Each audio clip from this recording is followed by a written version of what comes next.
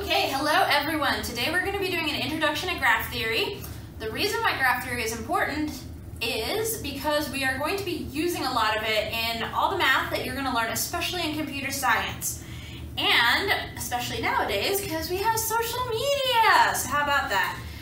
And in order to give you an idea of what graphs actually mean, I'm going to talk about it in relation to the social media types of accounts that you probably use. Okay, so the first learning objective that we're going to have is going to be talking about the definition of a graph, a digraph, and a subgraph. And so in order to motivate the definitions of graph and digraph, I'm going to show you what that means with respect to Facebook and Twitter. So Facebook. Facebook means, here's me, that's my avatar, and I want to make friends with someone that I met, so I'm going to send them a friend request. Alright, and so what happens is when you make a friend request, you kind of wait there for a little bit, and then you see at some point they will have accepted your friend request. Which means that this is kind of a bi-directional thing in that whoever you're friends with is also friends with you. Alright, so when whoever has accepted your friend request, you can think about it as having an edge in between the two of you. Alright, so that's Facebook. On the other hand, on Twitter, it's a little bit different in that you don't make a friend request, you just start following someone. Oh, poor kitten cat. And so what I can do on Twitter is I can just start following someone. That person does not even have to know I exist. Taylor Swift has, I don't know, something like 65.3 million followers. She probably doesn't know most of them. And Kitten Cat can follow me back if he wants to, but it really doesn't matter. This could go in both directions or it could not. And as you can see here, when I was drawing the edges or arcs for Twitter, having an arrow there was important, whereas for Facebook it was not important because the friendship is in both directions every single time.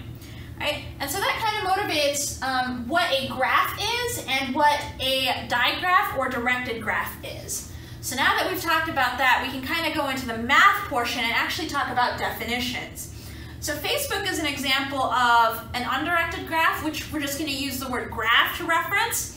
And a graph is defined by its vertices and its edges. So as you can see, I wrote that at the very top of the board, G equals VE.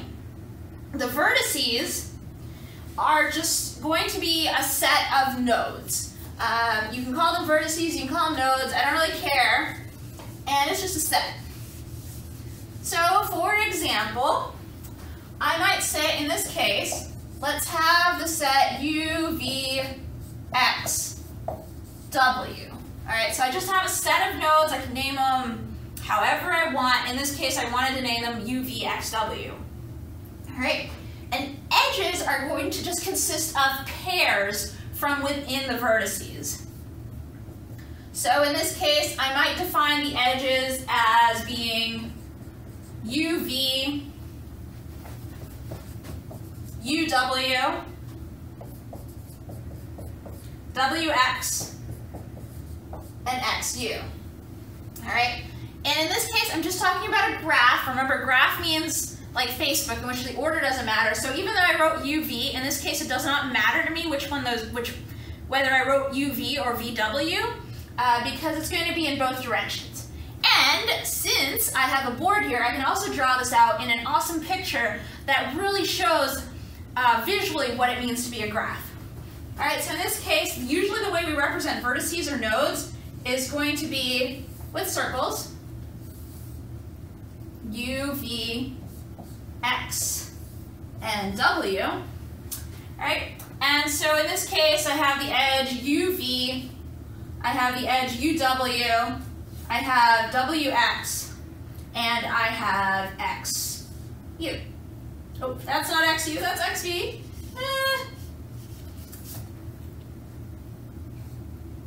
There we go. All right, and so this visually mathematically represents the graph. So mathematically, it's just defined as the set of vertices, V, and then the set of some set of ordered pairs within those vertices, and that's E, the edges. And then visually, you can draw it like this. All right? And that is a graph in which the order does not matter. Now, I might instead want to have a digraph or a directed graph.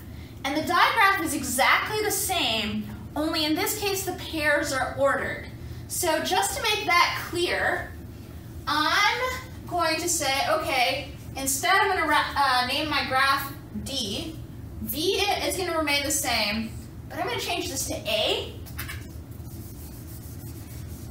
And this is A, and now the order does matter. And the way that I represent that visually is the same way I did with Twitter. So in this case, I have an edge or an arc from U to V, U to W, W to X, and X to U. Right? So visually, the way I represented that was by drawing arrows to show the direction, and then just to kind of make things nice and tidy and clear, I have A. So A in this case, the reason I use that, it represents arc. You can still say edge, but it just seems kind of nice to say arc because that shows what those directions are. All right? And the last thing that I want to define is subgraph. As I might say, well, my subgraph is W and, I don't know, B, where W is some set contained in the original set of vertices, and then B is contained in the original set of edges, but it's such that those edges are only the edges that you could get from the vertices being within W. All right, so in that case, maybe I want my subgraph to just be UV, and my edges or arcs to just be the directed arc from U to V. In conclusion, that covers learning objective A, which had the definitions of graph, digraph, and subgraph. A graph G consists of a finite vertex set V and a finite edge set E. The edges in E are unordered pairs of vertices, usually written UV. A digraph is a graph such that the edges are directional, in other words, arcs. And finally, H is a subgraph of G if the vertices of H are a subset of the vertices of G, and similarly, the edge set of H is a subset of the edge set of G.